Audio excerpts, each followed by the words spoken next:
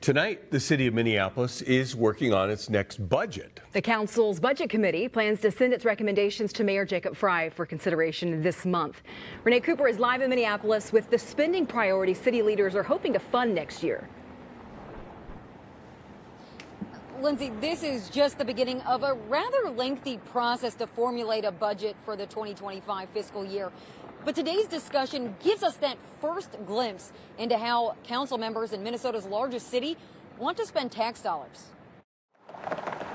The item most listed as a priority by Minneapolis council members is doubling the city's spending on efforts to calm and control vehicle traffic, bringing the cost up to $1 million or more next year.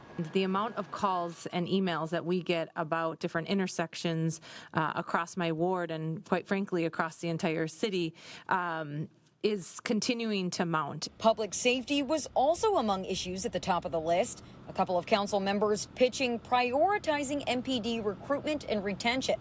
There were also more than a handful of non-traditional safety projects on the table, some in need of continued funding, and others, like a Dinkytown initiative called Dinky After Dark, would be new.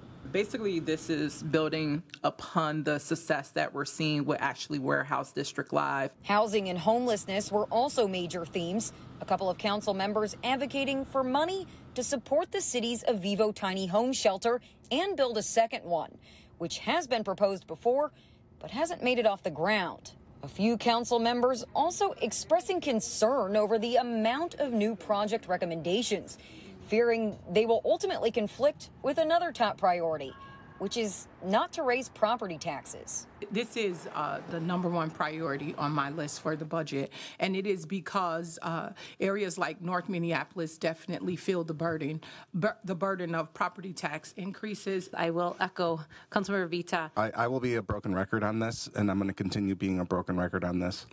Austerity budgets aren't about cutting, they're about prioritizing. I should note, too, that council members noted today that they expect to be going into the next fiscal year with more than $20 million in deficit. So that was a big consideration and that concern.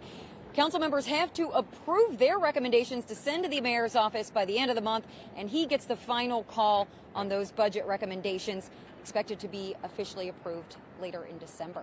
Live in Minneapolis tonight, Renee Cooper, 5 Eyewitness News.